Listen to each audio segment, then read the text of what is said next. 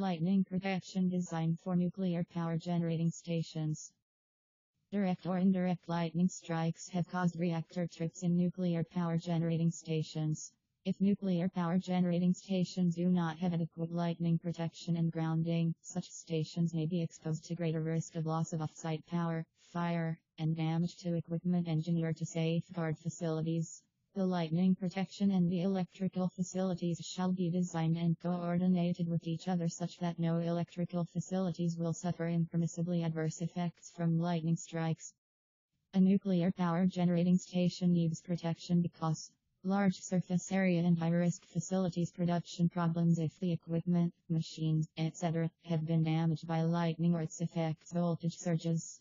This may result in loss of service, hazardous activities with serious consequences for the environment, pollution, environmental damage, etc. Protection of People Health and Safety at Work Act. This is a regulatory requirement that may also be required by insurance companies.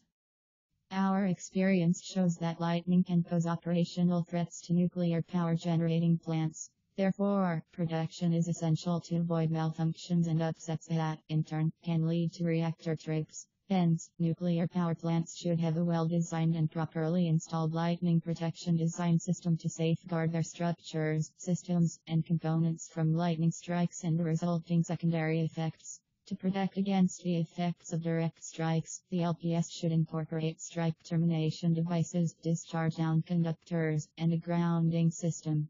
To protect against the secondary effects of lightning strikes, such as potentially disruptive surges and ME/RFI that can propagate to internal structures and cause damage to safety-related systems, the LPS should also incorporate appropriate individual equipment grounding systems and surge protection devices (SPDS). Design review. Prior to the construction of the lightning protection design system, we shall verify all documents such as design specifications, building survey plans, etc. The design of the lightning protection system shall be reviewed to verify that the components and operating media meet the requirements under the present safety standard with regard to the materials employed, their dimensions and corrosion behavior. The measures provided by our lightning protection experts, descriptions, arrangement drawings, circuit diagrams and data sheets shall be reviewed to verify that they meet the requirements under the present national and international safety standards. Reducing downtime is key to every power producer. Facilities that know a lightning-capable storm is building can take preventative measures to ensure the safety of critical structures, equipment, and workers. Power plants that invest in proven lightning protection design topologies and configurations can normally operate during thunderstorms. Deep lightning strikes from negatively impact your power generating capabilities. With help from Lightning Eliminators & Consulting Inc., we have you covered. Give us a call to learn more about our power plant specific services.